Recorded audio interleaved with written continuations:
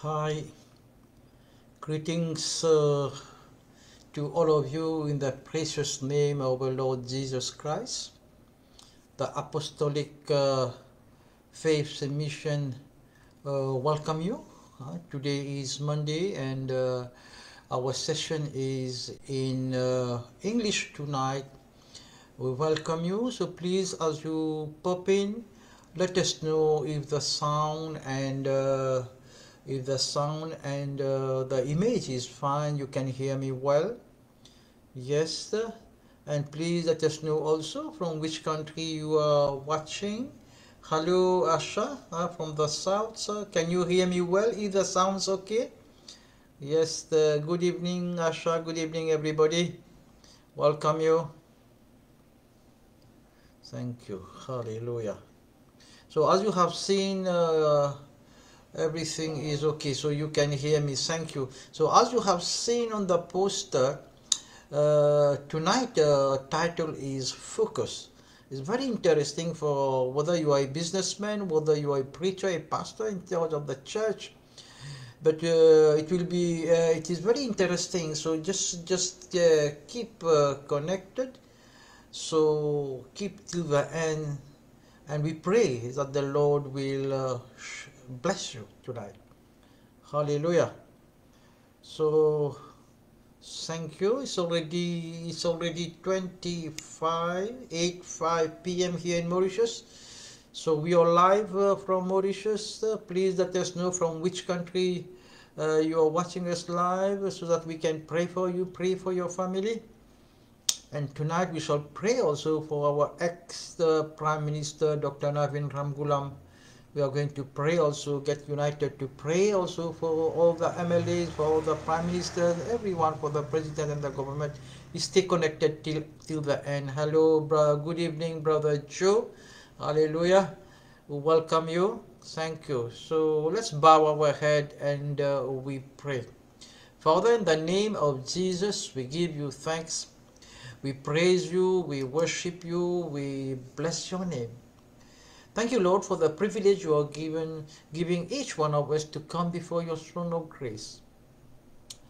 Because your word says when 2 or 3 persons are gathered together, you are in our midst. So, Lord, so we place this meeting into your hand. Prepare your children's heart to receive a word from you, a word of healing, deliverance, a word, Lord, a message from you.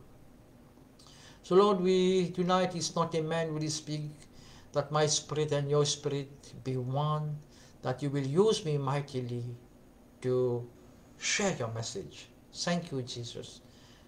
Thank you, Lord. Thank you, Father. In Jesus' name, everyone says amen. Good evening, Sister Barati. God bless you. And also happy birthday to your lovely daughter. God bless you. Right. So we have seen in the poster that the title is Focus. Our title tonight is Focus. So as I said, whether you are a businessman, whether you are a preacher or a pastor, even individual, this message tonight is for everybody. So stay focused till the end. As I said, we are going to pray also for some personalities who have been attacked by the COVID-19 at the end. So once again, the Apostolic Faith Mission will welcome you. Thank you, brothers and sisters. Hallelujah. So first of all, let's open our Bible in Hebrew chapter 12 verse 2. Hebrew chapter 12 verse 2. I'm going to read from the NIV version. Hebrew chapter 12 verse 2, the word of God said, "Let us fix our eyes on Jesus, the author and perfecter of our faith, who for the joy set before him endured the cross, scorning its shame, and sat down at the right hand of the throne of God." Amen. So here you see, when one focus, you are blinded to other things, and you fix your attention on just one thing. By so doing, we learn to study a lot by fixing on something daily. We tend to see it even when we close our eyes. When we close our eyes, we see many things more. So this scripture in Hebrew gives us a great lesson, brothers and sisters, that we have to study the life of Jesus. This will allow us not to compete or compare ourselves with others. Again, in Luke chapter 11, verse 34 to 36. Luke chapter 11, verse 34 to 36, the Bible says, "Your eye is the lamp of your body. When your eyes are healthy, your whole body also is full of light. But when they are unhealthy, your body also is full of darkness. See to it, then, that the light within you is not darkness. Therefore, if your whole body is full of light, and no part of it is dark, it will be just as full of light as when a lamp shines its light on you." What this verse says, my friends, this verse says that the light of your body is the eye, is your eye. Therefore, when your eye is single, your whole body also is full of light. But when your eye is evil, your body also is full of darkness. Take for example a binocular. You take a binocular, you have to look through it, isn't it? Outwardly, they look pretty good. But looking through them, you find out they are out of focus. Then what you do? You need to correct it inwardly. Right? Do you understand? You take, for example, the binocular, you see? You have to look through it. You can't take it, you have to look through it. Outwardly, they look pretty good. But looking through them, you find out they are out of focus, which is in need of inward correction. So out of focus, binoculars are of no use. You see, unless you are wanting a paperweight, you know to hold down something. This even happens in the church, my friend. When we try to look at two things at the same time, if they are not lined up together, you will become cross-eyed. This even happens in the church. You and I cannot walk in two directions at the same time. You have serious transmission problems if you try to go forward and backwards at the same time. Focus. Focus is the title tonight. We have the tendency of getting busy, becoming stressed and overloaded with worldly cares that we forget the importance of being focused in spiritual matters. So what we do, we develop a routine that will get us through, and with that routine, we no longer need to be focused because we can do it blindfolded. Amen? So with a routine, we miss what we should be seeing around us. And that is opportunities to minister, being a witness for Jesus. Amen? So I as a pastor, a preacher, can lose and have at times lost focus on my calling. You see, friends, serving God takes focus. And it is not seen so much with a natural eye, and much as it is seen with a spiritual eye. In Acts chapter 26 verse 19,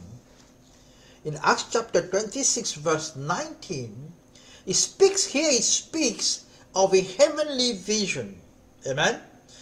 The word of God says, "So then, King Agrippa, I was not disobedient to the vision from heaven."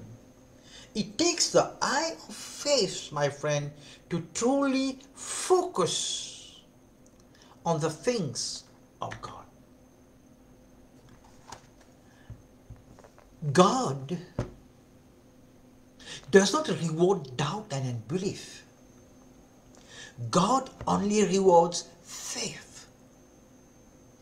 When Moses sent out the 12 spies in the book of Numbers chapter 13, over to the land that flowed with milk and honey,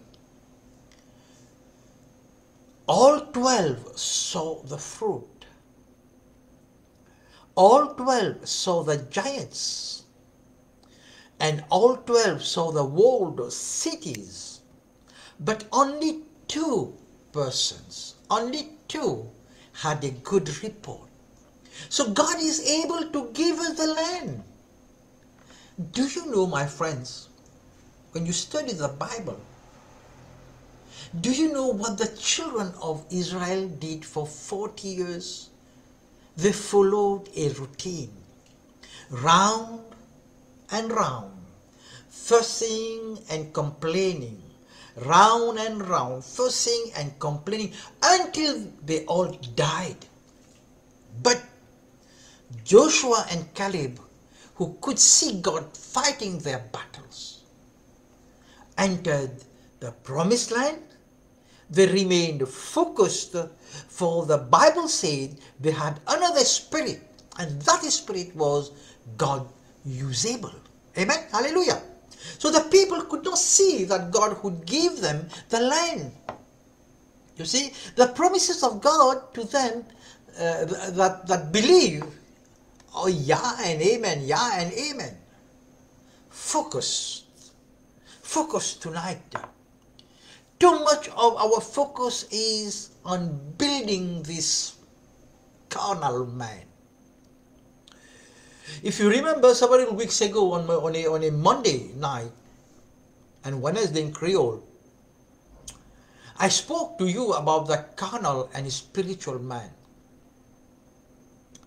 You see, life is more spiritual than carnal. Even if you never serve God in this life, the spiritual man will live on in eternity. Either in heaven with God or in hell separated from God. So it is very important, my friend, that we focus tonight on the spiritual.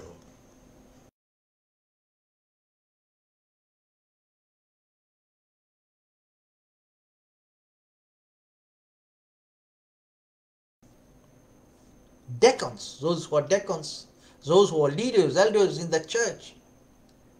If you're listening to me tonight, it is very important that we focus on where God wants to lead us as a church body. Where would you like to see your church in 5 years? If I bring this question personally, where would you see yourself in 5 years? What will it take to get there? How you are going to get there? You see, in the car, when you are driving, the front windshield is usually bigger, larger than the rear view mirror, isn't it? Focus. We are spiritual beings, brothers and sisters. We are spiritual beings going through a physical experience. That's why we say this world is not my home. I'm only passing through. Focus. What are we focused on? The clock? The job? We need to focus on the cross. We need tonight to focus on the cross, the blood of the Lamb, the lost, the church, opportunities to minister to anybody. Whether you're on a taxi, whether you're in the bus, you're traveling, whatever you are, whether in the marketplace where you're working, whatever you are, see the opportunity to minister to someone. Focus. Our sins are washed away by the blood of the Lamb. But this fleshly, carnal, selfish being should be nailed to the cross. Amen. Hallelujah. Take up your cross, brothers and sisters. Take up your cross daily and get focused and follow Jesus. Follow Jesus. Hallelujah. Church.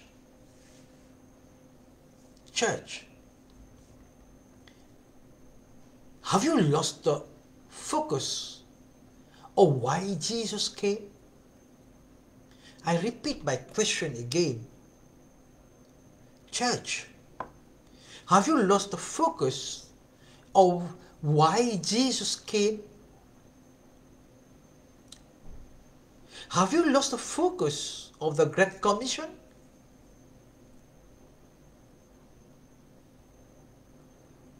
Have you lost focus of the importance of a strong church witnessing to the community, to your community, to our community? Have you lost faith that God will give you the victory? Amen. Speaking to those unbelievers. If still you don't believe in Jesus, I'm speaking to you tonight. God is using me to send a message to you, to speak to you tonight. I'm telling you one thing. Listen to that question to you if you're an unbeliever. Can you see your need of Jesus today? I repeat that question. Can you see your need of Jesus today? Can you focus on what God has already done for you? Can you see yourself asking for forgiveness of sin? Can you see that? Come on, man, come today. Come today. Yes, come on, come. Open your heart to the Lord Jesus Christ. He is the way, the truth, and life. All your blind things will go, will be erased. You will see the truth.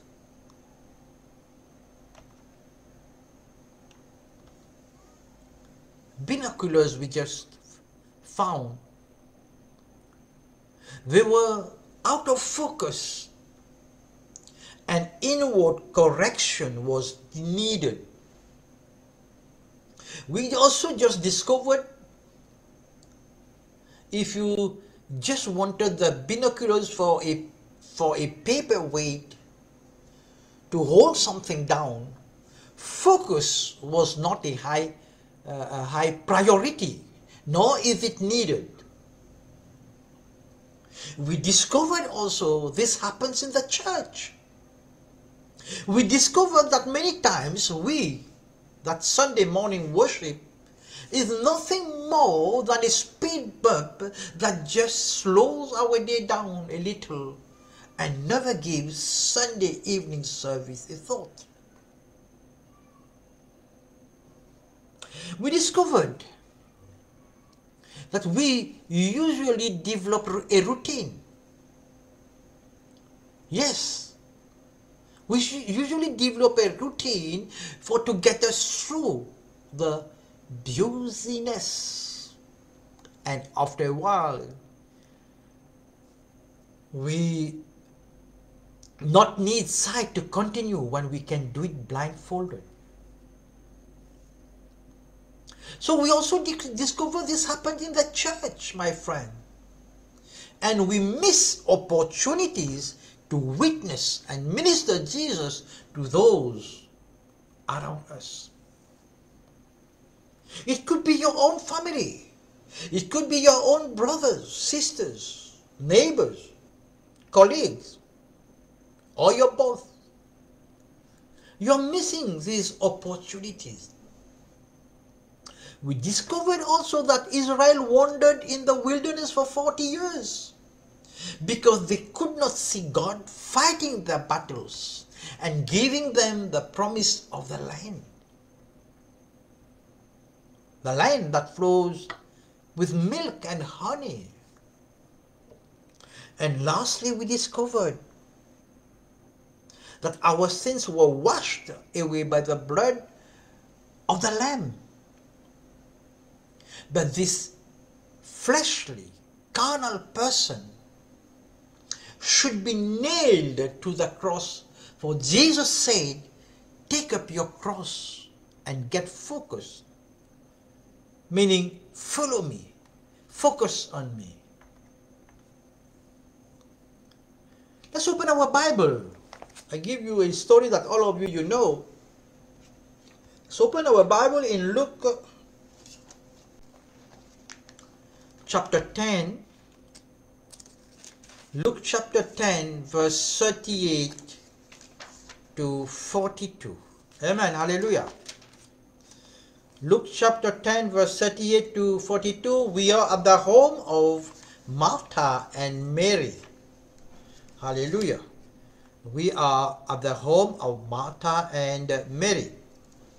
I'm reading from the NIV version.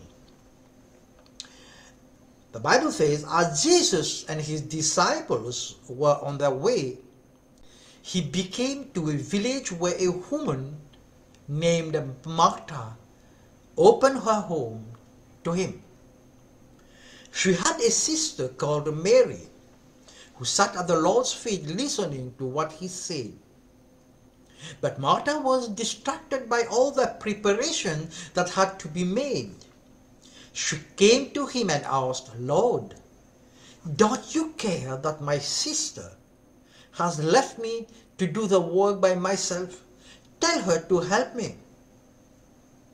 Martha, Martha, the Lord answered, you are worried and upset about many things, but few things are needed, or indeed only one. Mary has chosen what is better, and it will not be taken away from her. Amen. So you see, in Luke chapter 10, we could say that it speaks to us about getting focused. Jesus sends out 70 disciples. They come back rejoicing. Because demons are subject to them, they thought that was why they should rejoice. But the truth of the matter is, rejoice because your name is written down in heaven. Be encouraged that demons are subject to you, but that is not the key to rejoicing. Hallelujah. Then a man, a lawyer, asked, "What shall I do to inherit eternal life?" Verse 26, verse 27 and 28. Verse 26, 27 and 28. Then notice the parable, and man falls among thieves. They strip him, wound him, and leave him for dead. The priest came by and went to the other side of the road. The Levite does the same. The Samaritan has compassion. Compassion. Jesus asked, which of these was a neighbor? It was the one focused on meeting the need. Amen? So here are some, I'm going to share with you, here are some common myths that we have come to believe. Number one is busy equals important. God will not ask you on Judgment Day, how busy were you? Isn't it? And number two, someone wins the rat race. God is not as interested in what you do as who you are. Number three, hurrying will buy us more time. You see, we just feel the extra time with more work. And number four, downtime is wasted time. God instituted the Sabbath for rest. Amen? Hallelujah. So the greatest tragedy of this busy life is that same tragedy that Martha faced. Offered the opportunity to sit at Jesus' feet, we can't spare Jesus any time. She was distracted. Her preoccupation with serving distracted her from what was most important. You see? And in verse 40, Martha was worrying over the big dinner she was preparing. So number one, Martha was distracted. Number two, she was depressed. She began to feel sorry for herself. You see, in verse 40, it says, "Lord, does it seem unfair to you?" And then in number three, she was disapproving. She became critical of Mary for not doing her part. Are you with me? And number four, if you're taking note, she was demanding. She tells the Lord what she wants him to do instead of letting the Lord tell her what she should do. Always in verse 40, tell her to come and help me. So here is Martha. Number one is she was, if you're taking notes, she was distracted. Number two, she was depressed. Number three, she was disapproving. And number four, she was demanding. Always verse 40. So Martha had lost focus. You see, it is very clear from the Bible, Martha had lost focus. She could not see the most needful things. What she was fixing in the kitchen was not the main course. Worship was the main course. Can I hear an amen from you? Worship was the main course. Martha, over there, she had lost the focus. She could not see the most needful things. Whatever she was fixing in the cooking in the kitchen was not the main course. Worship the Lord was the main course.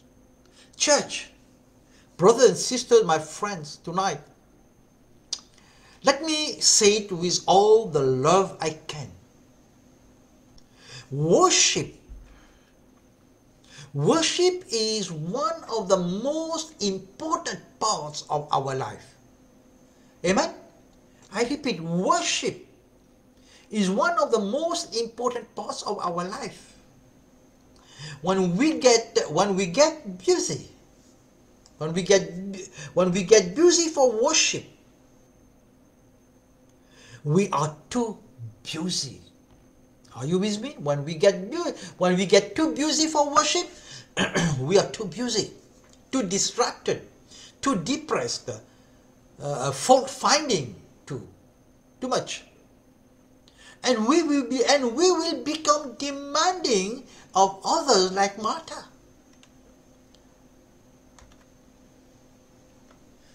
The need for focus.